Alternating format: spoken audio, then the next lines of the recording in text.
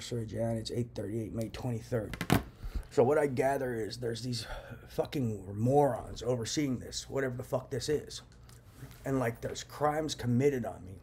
And instead of letting me letting me sue the fuck out of these people, and instead of getting them in prison, they like try to sell some idea they're regulating when they're not.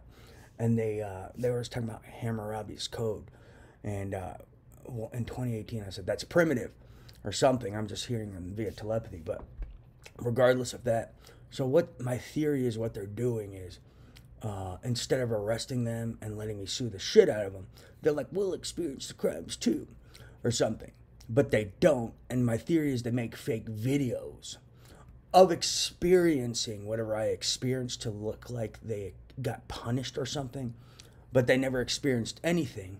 And then they just play fake videos to some retarded overseer and never, and that's how they're helping them avoid prison. They're like, so if they fired like WMDs, I mean like these radiation dispersal devices, these gamma radiation satellites, I guess these kids will be like, fine, we'll experience it too, or something retarded. And then they pretend to experience stuff, but they don't. But yeah, I could care less if they experience it for real or don't. I want these people behind bars and I want to sue them for every cent they got. But what they're doing is they're playing fake videos, is what I gather, and pretending to experience this human programming, pretending to be victims of things I'm a victim of that they never were. And I guess that's how they're trying to avoid punishment. But I could care less about them experiencing what I experienced. I want these people in prison, and I want to sue them for every sue them for every cent they got, them and their accomplices, and these oversight guys who clearly suck, because this is retarded. One of these people going to prison.